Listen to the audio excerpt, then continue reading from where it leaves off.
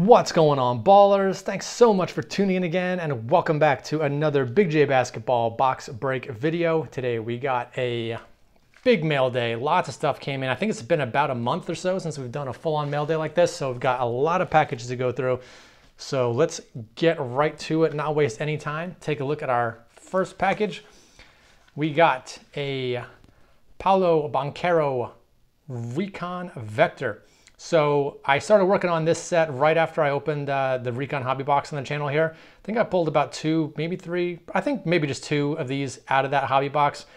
It's such a cool looking set. It's not super rare, super valuable or anything like that. There's a gold parallel to 10. Those are rare and valuable. This is just the base, but still a really cool looking set. Love just the design and the photography, the artwork on these. This was the last card I needed for the set. I kind of was buying a bunch all at once, and the Paolo was still really expensive, so I waited a little bit to buy this one. The prices went down a little bit. It's still not a super cheap card, but I definitely paid a little bit less for it now than if I would have gotten it like a month ago. So Recon Vector set, fully complete. I'll probably, if you follow me on Instagram, BigJBasketball, I'll post a full shot of that complete set pretty soon, but happy to have that one done. And more set chases we're working on. Still photogenic from 21-22. I'm not going to even bother with 21-22 photogenic, or 22-23 photogenic, but 21-22, still working on completing this set. Put the base set together a while ago, but the rookies are still kind of harder to come by. They don't show up super often, or for a good price. You'll find some of these with really high buy it nows on eBay, but there's Herb Jones. I think I got a couple more here. Got Franz Wagner, so one of the better players in the set. Add that one in with the Herb, and got this one from a seller in China, Cade Cunningham. Cade's still definitely one of the more expensive players in the set. Probably, I think Cade and maybe Jalen Green are probably the two most expensive. Very cool. Card number 101, number one pick in the draft. Oh, I got a couple more of these on the way right now, and then I think only one more that I haven't bought yet, just because I haven't been able to find a good price. But that set will be complete pretty soon. And more set chase. Elite Glass. David Lee. I think this is probably the only David Lee card that I own. It's really only because I'm going for this glass set. A lot of kind of off-the-wall players they included in this 2012-13 Elite Glass set, but making really good progress on that. There's actually, I got a bunch of them here. So we got David Lee. We also got CP3 for the same Elite Glass set, making some really good progress on this one. A couple more bigger name players in the set. Here we go. We got Dirk. So now we're getting a little more serious with the set chase. With sets like this, there's always a bunch of cheap ones, and then there's always some more expensive ones. Dirk's kind of in the middle. Was not a super expensive card, but definitely was not like, you know, $5 or anything like that. Very cool, man. I just love the design on these. They did such a good job. There's so many cards within this 2012-13 Elite set that I kind of want to chase after. I feel like it's one of the better sets Panini did early on. Another one, Timmy D. Shout out Spurs cards, 21 on this one. Oh, this is double wrapped. Mr. Duncan. Add that to the set chase. So what is that? One, two, three, four, and one more. So last time, last mail day video about a month ago, picked up the Kobe for this set. This time we got LeBron. And it was actually the same seller that I got the David Lee from, that I got this LeBron from. And I don't know if anyone remembers what I said about this card in the last mail day when I picked up the Kobe. I kept saying LeBron is the only other really expensive card in the set, and there was someone that had like a $200 starting bid that just kept resetting the same auction over and over and over again. That's this card.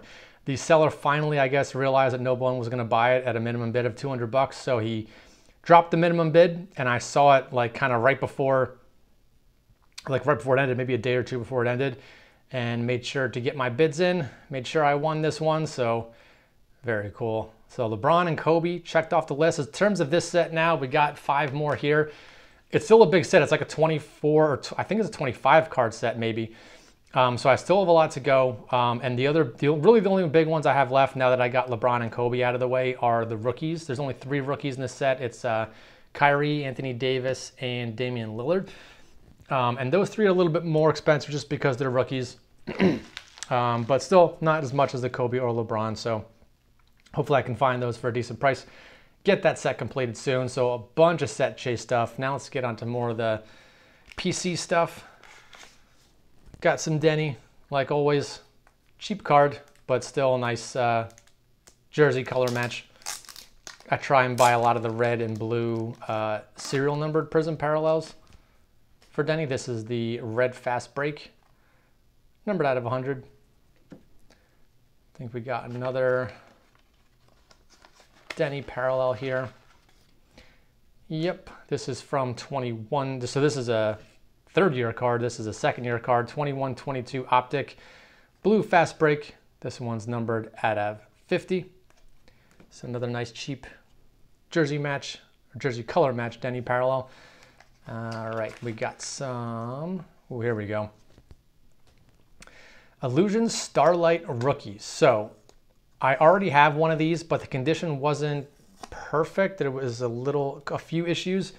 I bought this one because I really want to find a PSA 10 copy of this card. I don't think any PSA 10s exist, so buying one isn't going to be an option. And even if they did exist, the chances are, if there was like 1 or 2, probably hard to find them. It's such a nice looking card though. I love the pattern on it. You can see how the light kind of turns, and it's got the stars in the background. And this one looked really clean. Yeah, I'm not seeing any issues here. I'll take a closer look at it after the video, but this is probably going to be in my next PSA submission preview video. Going to try and get a PSA 10 on this. It's I guess technically case hit. I know a lot of times that doesn't always mean everything. Some case hits are super cheap and more common. Some are super rare and super valuable.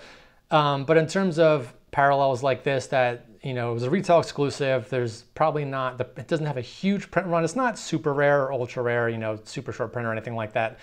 But I would like to have a PSA 10 for my PC, as I've done with some other case hit Denny cards.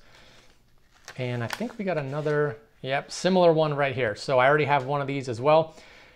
I actually have 2 of them. I have a raw copy that's not in the best shape. I have a graded copy that's a PSA 9 that I actually submitted to PSA twice, trying to get a 10. Not going to happen on that one, unfortunately. So I still have one PSA 9, but courtside silver. These were still rare in 2020. Couldn't hit there were actually, even in the retail formats, yeah, there was no, I don't think you could hit these in any retail at all. So I believe it's still a hobby only, kind of a big hit for most rookies. For a really big rookies, it's still a really big card, courtside silver. Again, trying to get a PSA 10. This one looked super clean as well. Didn't really see any issues. Again, I'll take a closer look after the video, but hoping these 2 can come back as PSA 10s. Add those to my Denny rookie stash. And speaking of Denny rookie stash, I don't know why this guy put like a David Robinson card like in the top loader with this Denny. That's kind of weird. Let's get this Admiral out of here if I can. There we go. All right, on card rookie auto, nothing super valuable here. But I thought it was funny that I have so many parallels of this card, you know, the cracked ice and blue shimmer and premium editions and all kinds of low numbered stuff, die cut stuff, things like that. I didn't have any of these base like non-numbered autos, but it's still on card, still a nice card. And there's 2 variations of this. This is the base. It would say A or B here if it was variation A or variation B. I'd like to find the base variation A and B autos of this too. If anybody sees any of those available, let me know. Love to pick those up. And all right, let's go to our next card. We got Ooh, another Denny. Again, seems like a small card. Score blue, numbered out of 99 from Chronicles. This was the last blue numbered to 99 parallel that I did not have for Denny yet. Now I got all of them. There was 19 total blue parallels from Chronicles. This was the only one I didn't have. Finally got it, numbered to 99. There's still a couple purples to 49 that I don't have. Last month in the mail day, I got the last red that I needed. Now I have the last blue. Still need like 3 more purples, but hopefully at some point I can get those and then have purple, blue, and red for every Chronicles parallel that Denny has. That would be a nice set to finally complete and put all the way together. All right, just a few packages left. This mail day is going faster than I thought it might, but that's okay. We got, this one's kind of stuck in here because this had tape all over it when I opened this one. There we go. Been a long time since we've seen a John Wallace card. One of my big PC guys on the channel. This is his 1996 Topps Chrome Refractor rookie card. It's a really highly sought after set. You don't see raw copies of these pop up very often anymore. It's been a long time since I've seen one of these come up for sale. I have a PSA 9 in my collection, and the centering, this had not a great picture, not a great auction title. The guy didn't even put Topps Chrome. I think it just said like John Wallace Rookie Refractor or something like that. So I got this for like $11. The centering looks really nice. I don't really see any issues with the centering at all. It is a little bit green. I'll take a closer look at it off camera. Let's get out of this gross looking card saver. Surface might be tough. Looks okay. I'll have to wipe it down. There's no major scratches or issues or anything like that. It's definitely greening a little bit, unfortunately. Corners and edges all look good for the most part. I'm gonna send this into PSA and see how it grades. It's probably not gonna get a 10. I would be surprised if it got a 10. But a 9 wouldn't be bad in this. A PSA 9 is probably like a $50 or $60 card, even with the greening. So I don't know if it looks as good as a 9 I already have. I'll have to compare it to the 9 that I already own, and then we'll see what happens once I get that back from PSA. But that's going to be in my next grading submission. All right, we only got 2 packages left. You're probably wondering why these 2 cards are in the background, but you're going to find out right now. Ginobili, Exquisite Collection. I don't have a lot of these base cards yet. This is actually only my second one. That's why I threw this up in the background. This is the final year of Exquisite, 2009-2010. Last year that Upper Deck ran this. This is the year right before that, 08-09. The 08-09 year is actually more rare. This one is numbered out of 125, you can see up here. This one's numbered out of 199, but I think most people like the design for this one a little better, so these still sell a little bit higher than these do, but it's always nice to add an Exquisite base card to the PC. Hopefully at some point I'll manage to track all of these down, all the different years. But as of right now, I just got those couple, and then we got our morning in the background and our final package here. Let's unwrap this bad boy. This came from a friend on Instagram, really good guy. I think we've dealt for some morning cards in the past, and he was letting this one go out of his PC, and I did not want to miss it. Another Immaculate Collection patch, and man, look at that patch. Let's get the tape off here so we can take a little bit of a better look at the card. I love that Panini has made some of the best patch cards out of Alonzo Mourning's Hornets jerseys.